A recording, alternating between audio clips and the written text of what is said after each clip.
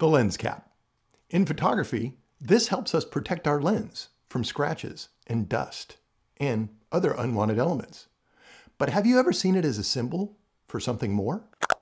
In the Bible, God is my protector, shielding us from harm and keeping me safe. He's kind of like my lens cap.